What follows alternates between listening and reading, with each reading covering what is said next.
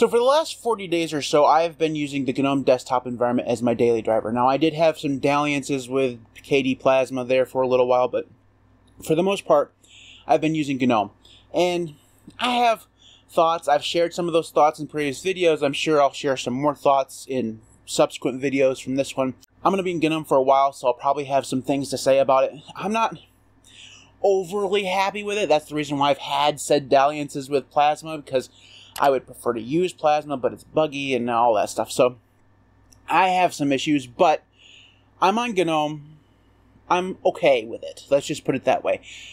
In the previous videos where I've talked about GNOME, one of the things that I've been asked the most is how do I get GNOME to look the way that I do? So what I wanted to do today was talk about a few of the extensions that I use and a few of the tweaks that I have enabled to make GNOME function and look the way that I want it to work. So that's what we're going to do today. But before we jump in, if you leave a thumbs up on this video, I'd really appreciate it. It'd really help the channel. So let's go ahead and take a look at my version of GNOME.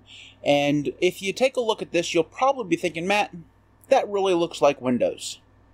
And you wouldn't be wrong. It does, in fact, look like Windows. Now, I didn't set out on purpose to use a Windows-like layout. I just didn't. In fact, I started out with the vanilla GNOME layout where you have a bar along the bottom and your little panel of apps is kind of hidden away. It was okay, but I really did not like that my favorite apps were out of sight, right? I wanted them where I could see them basically all the time. So I installed the extension -to dock, which basically brings that dock up and allows you to control it more readily. So I can have it on screen all the time or whatever I wanted to do. Now, I also didn't really like it on screen all the time. So I was kind of stuck between a rock and a hard place. I didn't want it on screen all the time, but I also didn't want it hidden all the time.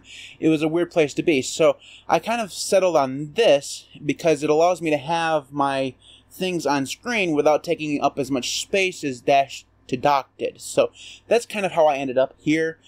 Yes, it looks like Windows, but I don't really care that it looks like Windows. It works well enough for me. So I have a menu along the left hand side, then my pinned icons, and then I have my system tray. It's a very simple layout. So what I want to do next is talk about the extensions that I use to get here. And the application that I use to manage my extensions is called the GNOME Extension Manager. Now, this thing here is not installed by default. One of my biggest complaints about GNOME overall is that it's not customizable, right? Well, this app fixes that, and it really should be installed by default. It really should be a default GNOME application. It really should be. I mean, they already ship a extensions app. It allows you to enable and disable and delete extensions. It does not allow you to install them. I don't know why that app even exists anymore. This one here should be the default. I don't know what they're doing over there in GNOME land, but this one here should be default, and I would argue about it until I'm blue in the face. But that's beside the point. This basically allows you to manage your extensions. And as you can see, I have a fair few extensions installed. A fair few. Yeah. I'd say a fair few is a good descriptor of how many extensions I have installed. Now, I don't have them all enabled or anything like that. That'd be just insane. But I do have a few of them enabled, so I thought I'd go through a few of them. I won't go through all of them. You can take screenshots or whatever if you want to completely reenact my setup here. But I'll talk about the important ones. The first one is Arc Menu. That's this thing here. And it is awesome. So first off, I don't actually use the menu part of this all that much, to be honest with you. I just use it for search and stuff. But every once in a while, I'll find myself going in here and clicking on something. But for the most part, I just use it for search. But I like it because it's so customizable. So if we go into the settings here, you can basically customize every single part of the menu. And that's amazing. It's really, really good. But even better, if you're lazy but still want that customization, you can go into the menu section here, then menu layout, and they have almost 24, maybe even more preset layouts that you can choose from. So if you wanted to choose like the regular Windows one or the Plasma one, or if you want to go up here and choose the Whisk or Brisk menus, whatever you want to do, you could choose that, select it, and then voila, you have that particular menu at your fingertips. You had to do nothing to get there. It's awesome. It's so good. And well, like I said, I don't use it as often as maybe I should, being in a desktop environment. It's really a good thing to have. If you use a menu all the time, you can customize it any way that you want, which is, again, very nice. So that's Arc Menu. The next one that I use is Blur My Shell. Blur My Shell basically allows me to blur certain aspects of GNOME's user interface and certain applications. So in this case, I use it to blur two things. I use it to blur the panel there along the bottom, and I use it to blur Tilix, which is my preferred terminal emulator here in GNOME. So that's basically all I do with it. It allows you to customize the blur and opacity and stuff basically any which way you want. There are different types of blur that you can use. You can set them for different applications and different parts of the UI, all that stuff. It's all available right here, and it's very, very easy to basically get into. So that's Blur My Shell. Not particularly useful, but it makes things look pretty. Now Caffeinne lives down here in the Quicks menu settings, and if I turn this on, basically what it does is it prevents my screen from turning itself off. Now, if you've watched my channel for any amount of time, you know that I usually have a hard time getting them to turn off. In the case of a lot of desktop environments, I have a trouble with them going off when I don't want them to. Like, for say, example, when I'm recording a video, I don't want the screen to turn off. And it happens a lot when I'm like in a window manager or whatever, and I don't have something installed to stop it from doing so. Caffeinne basically just allows me to make sure that the screen will stay on when I want it to stay on, which is nice. The next one is the Clipboard indicator. Basically, it's just clipboard history. I use it all the time. I'm not going to actually show you my clipboard because I might have passwords in there or something like that, but it lives down here in the bar. I can click on that, and then I can select from any of my clipboard history and reuse it on the clipboard. So that's really nice as well. And I use a variation of that on everything that I use. So that's something that I have to have. The next one I use is Dash to Panel. That's basically this thing here. And like I said, this is not the first iteration of a panel that I had. I kind of got here through a series of elimination tests, if you will. And I like Dash to Panel and Dash to Dock pretty much equally. One is just a panel, one is a dock. They basically have the same settings. They just look a little bit different. One's a panel, one's a dock. So that's the difference between them. You can customize this thing to your heart's content. It'll allow you to do basically anything you want to do. Choose where stuff is on the bar. You can choose how wide it is, if it's floating, if there's a margin or a padding. You can change the icon, the color, all sorts of stuff. And you can do just a ton of fine-tuning to make it look exactly how you want it to look. And as you guys know, I like to customize things, so that kind of really tickled my fancy, if you will. So that is Dash to Panel. You've probably heard, I mean, that's been around for a very long time, so I don't need to go too far in depth into it. ddterm is basically my scratch pad. That's what this thing is. And I had a hard time finding a scratch pad application that would allow me to use it in GNOME. Now there's one for KDE. I didn't want to install the entire KDE stack in order to get it, so I avoided that. And then there is a version of that which is written in GTK, but it doesn't work very well in Wayland. Tilix, which I love, does have a drop-down terminal as well, but again, it doesn't work very well in Wayland, so I had to kind of go searching for something different. Someone on Mastodon pointed me towards ddterm, and that's what I've been using for my scratch pad. I don't have it attached to a key binding yet, or if I do, I've forgotten what it is. So I just installed it the other day, so I'm still kind of getting used to it being there again. So that is ddterm. Now, I have a couple others that I don't have enabled right now, that I do use every once in a while. So Do Not Disturb while screen sharing or recording is really cool for when I have the podcast going. I don't use it all the time, but when we do a podcast, I turn that one on, and basically it allows me to ensure that Do Not Disturb is enabled when I'm recording the screen or my microphone is active. So basically that keeps me from having weird notifications show up on the screen while I'm recording the screen. So that's nice. Another one is Hide Top Bar. I don't have it on because I don't use the top bar at all when I'm using Dash to Panel, because that hides the top bar itself. But when I was using Dash to Dock, I like to hide the top bar, and that's something that extension allows you to do. Just Perfection has a ton of features. Okay, Just Perfection allows you to do a ton of different stuff. A lot of them I have no clue what they are. There's precisely one thing that I use it for, and that's to move the notifications. So because I don't have a bar at the top, which is where GNOME traditionally has a bar, usually that's where the notifications appears at the top. I don't want them to appear at the top. I want them to appear on the bottom, preferably on the right-hand side. Just Perfection allows me to do that. So that's what that extension does. For me, it does a whole bunch of other stuff as well. Some of the stuff I'm not sure actually what all this stuff does. I haven't played around with it at all. I just have basically done that one thing, and that's what I do. So that's what Just Perfection is.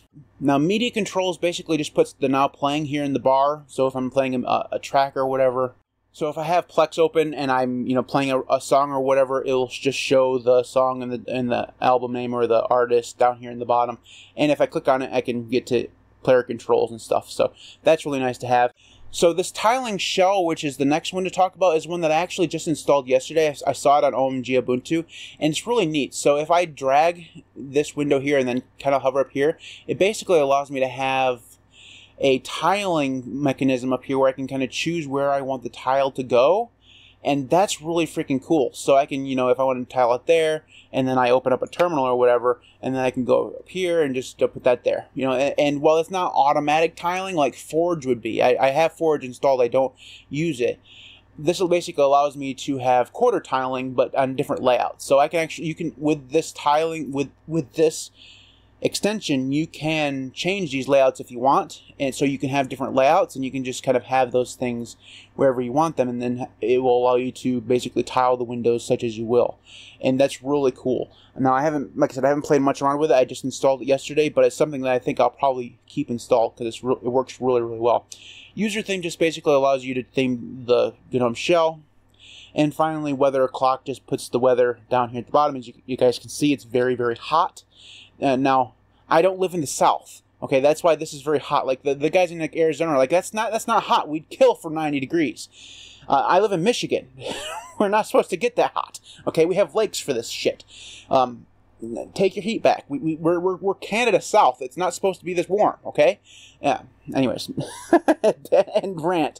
It's not supposed to be this hot. Anyways, that is the end of the extensions that I have installed. That's basically it. Now, I have a whole bunch of ones that I have installed that I don't have enabled, like Forge. That's automatic tiling.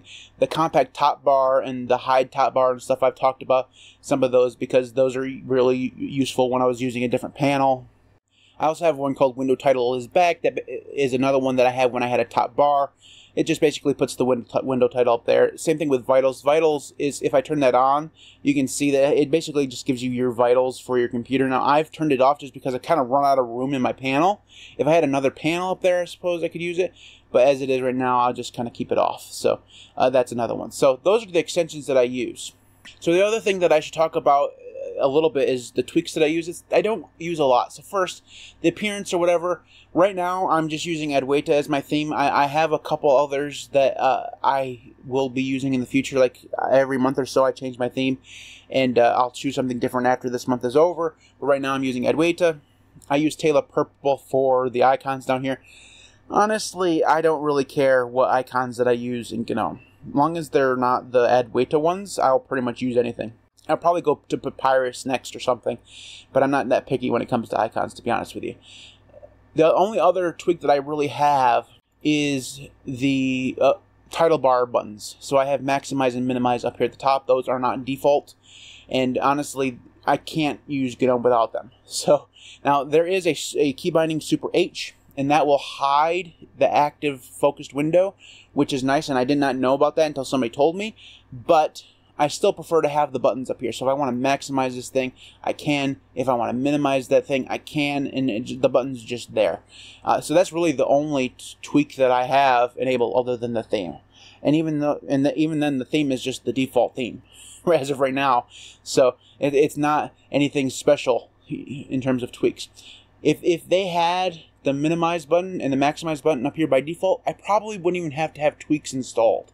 That's where I'm at right now in terms of, like, I'm at the point where I can have enough extensions to make things work the way that I want them to work. I don't need the tweaks if they had the minimize thing. If they had the minimize button there by default, I would not have to have it installed. So, yeah, that's really all I do in terms of making GNOME look this way. Those are the extensions I use, the tweaks that I use. Nothing else is all that special. I customize a few different key bindings, so like I have Super Q to close things, I have Super W to open up a browser, things like that. But other than that, there's nothing else here. That's my version of GNOME. Very, very simple. It's not. I know that the GNOME purists, and there are those out there, will say that I'm not using GNOME the way that it's meant to be used. That's probably true. That's probably true. But I don't care. Like, if I'm going to use this thing, that I really don't care for all that much, I'm going to tweak it to the point where I can use it and at least be somewhat happy with it. And that's what I've done. If it offends you because I've gone and made Gnome look like not Gnome, then I'm sorry, but go use your computer however you want to use it. I'll use mine the way that I want to use it. That's the way that it should be. I can make Gnome look however I want it to look. And if the Gnome devs really cared, they would, you know, kill all extensions forever and never enable them, and no, everybody would have to use vanilla Gnome. But they haven't. They still support extensions, even if it seems to be grudging at times. So I will use them. I will use a lot of them. And if that causes me problems in the future where things crash and burn, well, that's what KDE is for.